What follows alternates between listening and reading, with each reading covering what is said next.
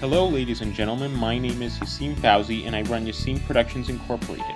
I have a bachelor's degree in film from Columbia College Chicago and am an award winner in photography as well as marketing designer, editor, voiceover artist, painter, singer, and dancer.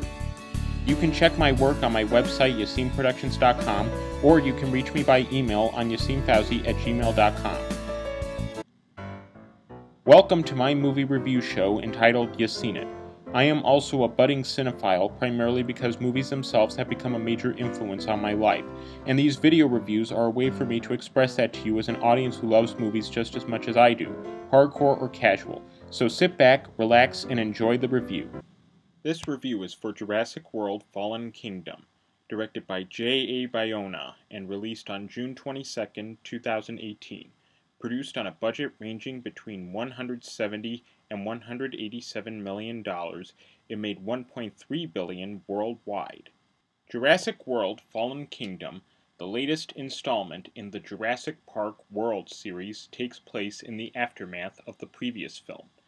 With the Jurassic World theme park destroyed, former raptor tamer Owen Grady and park director Claire Dearing reunite 3 years later to save the remaining dinosaurs from a volcano that is about to burst on the now abandoned Isla Nublar. However, while reuniting with Blue, the last surviving velociraptor, the volcano erupts, leading to the subsequent extinction of the remaining dinosaurs and capture of Blue. Following their escape, Owen and Claire meet up with Maisie, the granddaughter of the late John Hammond's colleague Lockwood, and stumble upon various rogue profiteers and mercenaries, all while trying to save the last surviving dinosaurs. While director J.A. Bayona admirably attempts to create a more intense, horror-like atmosphere in this entry, complete with some nicely backlit shots in Oscar Fauera's cinematography and a haunted house-like chase sequence, the film, as written by Derek Connolly and Colin Trevorrow, director of the previous film, descends into becoming yet another chase movie, with little time for genuine character growth or development. The destruction of Isla Nublar comes across as a repeat of the park breakout in Jurassic World, with the mostly CG dinosaurs diluting the whole intensity of it, and as a result, what should be an emotional moment just falls flat. The comedy feels desperate here, even more so than in World, with only a few cute gags having effective execution. The classically witty one-liners from Dr. Malcolm are missing, and, as with World, a pseudo-hipster technician and paleo-veterinarian are featured as rather unwanted comic relief. Even the little bits of fan service, including cameos from Jeff Goldblum's Dr. Malcolm and B.D. Wong's Dr. Wu, only serve to showcase just how low this franchise has sunk. A few jump scares, mostly involving characters hanging for dear life on ladders, come off as mostly laughable and even border on the predictable.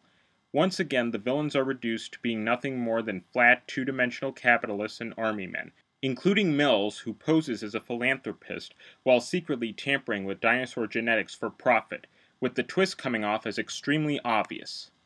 Given the material they are working with, the cast at least put in a great deal of commendable effort. Chris Pratt and Bryce Dallas Howard comfortably return to their roles of Owen and Claire with panache, but their chemistry comes off as somewhat thin. Rafe Spall, on the other hand, portrays his character like the Weasley, mustache-twirling baddie Mills is depicted as, with mostly mixed results.